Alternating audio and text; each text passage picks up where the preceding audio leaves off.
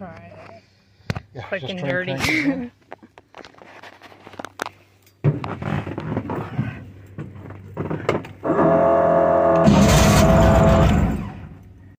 First things first, at least specifically for me in this scenario, I need to replace my starter. It's kind of essential to be able to crank the motor for this trick. Let's just say it won't help you get the fan belt on an air-cooled Volkswagen very fast otherwise. I started by removing the negative cable on the battery. Wouldn't want to get electrocuted working on the bug. That would be quite the shocking experience. Heh, get it? Shocking? Yes, well.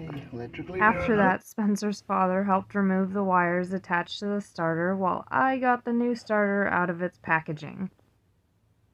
I was semi-nervous that it wouldn't be the right fit, as I had bought it off Amazon with the description fits type 1 VW.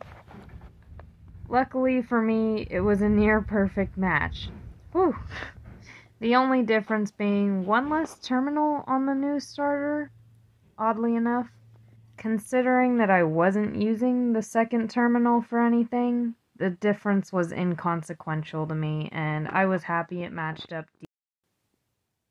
After a bit of fumbling around, we got the wires placed back on the right terminals, and okie dokie.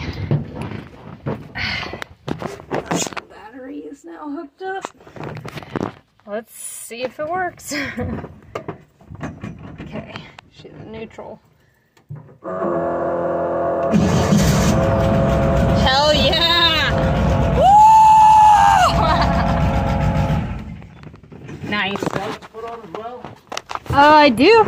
Now that that is done, we can move on to the main event.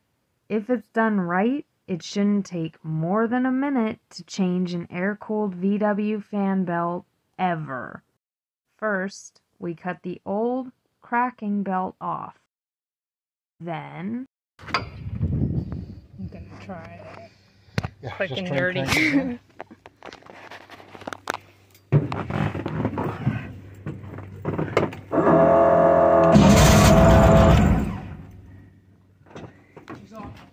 Woohoo! Ah, just like that, huh? Mm-hmm. Like a lawnmower engine.